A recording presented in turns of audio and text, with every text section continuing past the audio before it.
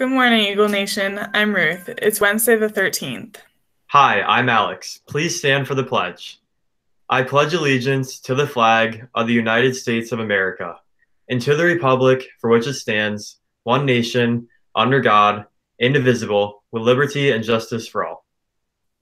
Happy birthday today to Kiana Goodhue. We have a very special guest today, Galway graduate, class of 2011, Karen Jackson Jensen. Miss Jensen graduated from the U.S. Naval Academy in 2015, and she is now working and living in Okinawa, Japan with her husband John and her dog Brutus.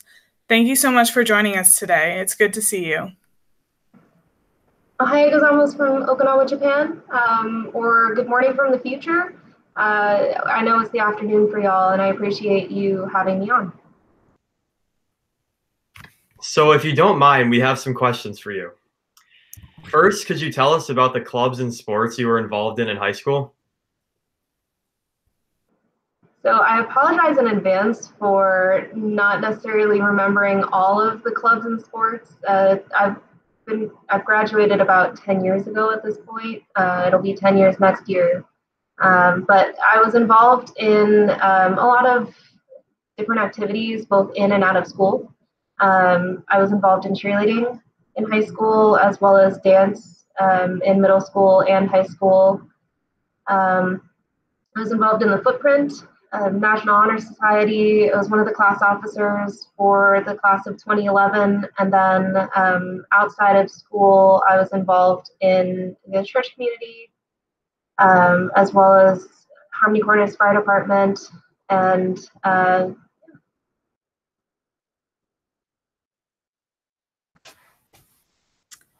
Could you tell us where you've been working and living since graduating from the academy? So I've been all over the place at this point. In the past 5 years, moved around a few times. I graduated from the United States Naval Academy, which is in Annapolis, Maryland, in 2015, May of 2015. In June of 2015, I started my time at the basic school in Quantico, Virginia, which is the very first place that Marine Corps officers will start their career. They learn how to become basic infantry officers there first, and that's a 6-month course. So I was there from June until December of 2015. In January of 2016, I moved to 29 Palms, California to start my military occupational specialty school. And I was there as a 7210, which is an air defense control officer in the Marine Corps, for 3 months. Following that, I went to my first duty station in Cherry Point, North Carolina. I actually lived in Swansboro, North Carolina. It's a beautiful little part of the ENC, the Eastern North Carolina. And my husband and I stayed there until the middle of 2019. So we were there for 3 years and then moved to Okinawa, Japan in July of 2019. Awesome. So do you think your experiences at Galway prepared you for your life and career today? In many ways, my life at Galway did. I mean, there were so many opportunities to take in both, the programs that I was involved in, and then also just in general. I think being a minority there in Galway kind of opened my eyes to the experiences I would have in the Marine Corps. I didn't know that I would have that experience at that point. I actually had a vision of being in the Navy, where there are a lot of different ethnicities. There are in the Marine Corps too, but the part that I'm most experienced for is just being one of one. There are not a lot of females in the Marine Corps, and it's kind of hard to, keep that strength and courage in being one of one in the room if you don't have that background to begin with. So not only were the opportunities really helpful for me, the ones that I took being in Galway, but also just the experience of kind of understanding my values from the very beginning. So what would you say is the most exciting experience you've had by living in Japan? Well, I've only been in Okinawa, Japan for about, since July of 2019, so less than a year. And actually, I wouldn't necessarily say it's been as exciting as I was hoping it would be, with everything happening with the global pandemic here on Okinawa. But actually, about 2 weeks after my husband and I moved to Okinawa, I was sent with my former unit to South Korea to work with some joint forces, but then also work with the Republic of Korea Marines. And that was probably the most exciting experience I've had by far. I mean, they're great people. Just the joint forces in general was just so eye-opening with what we're doing out here in the Pacific. So what do you miss most about home while you're stationed overseas? The thing I miss most is being able to drive home from work and call my mom. I think it's kind of being so far removed from living at home and seeing my parents on a day-to-day basis. It's nice to have that reminder that you still have people that encourage you or love you unconditionally, because sometimes it's just hard. It's just when you don't get to see the people you love all the time, you take all those opportunities you can to just talk to them and spend time, be it over the phone or on FaceTime. Obviously not driving with FaceTime, but over the phone with them when you can.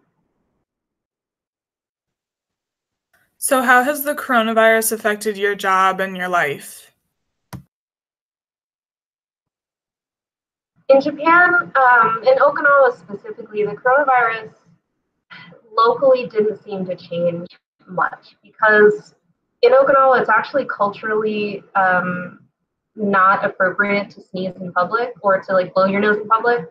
And when we came here, I think it was just interesting to see the amount of people wearing masks out in public. And this was in July of 2019, but they were doing that because culturally, the idea is that you don't spread diseases or germs if you are sick and you have to go out. But if you are sick and you wouldn't go out if you were sick, and if you do, you would wear something over your mouth and nose to protect the people around you.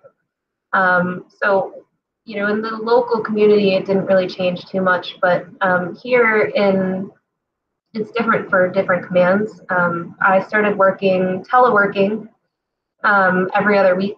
So I would go into work 1 week and then stay home and answer emails and do phone conferences the next week. My husband has a different command, so it's different policies.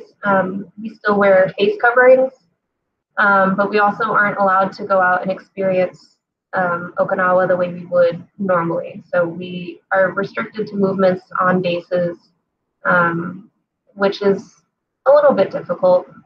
Hopefully one day we'll be able to go out and explore a little bit more. So finally, we wanted to ask you if there's anything you would like to say to the Galway students and community. I actually wrote notes for this, and I hope you don't mind if I read a little bit of them. But I wanted to talk to the students just because I think this was something that I wanted to or should have heard before graduating and going out into the world and experiencing all the things that I did. So the first thing is, if there are opportunities you have to take, be it those made available through your own efforts or provided to you, it will always be in your best interest to take advantage of those opportunities. I don't think there was ever a time in the past almost 10 years since graduating high school that I said to myself, wow, I wish I didn't take that opportunity, because it has opened my eyes up to so many other things that I didn't know I could actually, be a part of or experience. The second thing is the successes you have in life will ebb and flow as your environment changes. But those successes will always be dependent on the effort you put into your own life. those successes aren't based on the people around you. They aren't the fault of anyone else if you don't get the successes you want. So just keep that in mind when you're, maybe in a flow of successes, that it's the way life is. And the last thing is, don't be afraid of failure. Failure is the feedback you need to help you improve your goals for the future. If you open yourself up to a risk because you think it'll benefit your career or education, the worst thing that could happen is that you get told no. I can't tell you the number of boards that I've put myself on throughout my time in the Marine Corps and just got told no. It wasn't my time, or I just wasn't, the correct qualifications, or I wasn't the person they were looking for specifically for the job, or the opportunity. And my Marines the ones that I've had in the past will tell you the same thing. You'll always have that fallback of knowing that you put yourself out there, and the only thing that you'll hear is no, and that's okay, because when they do say yes to you at some point, that's going to be so much more valuable to you.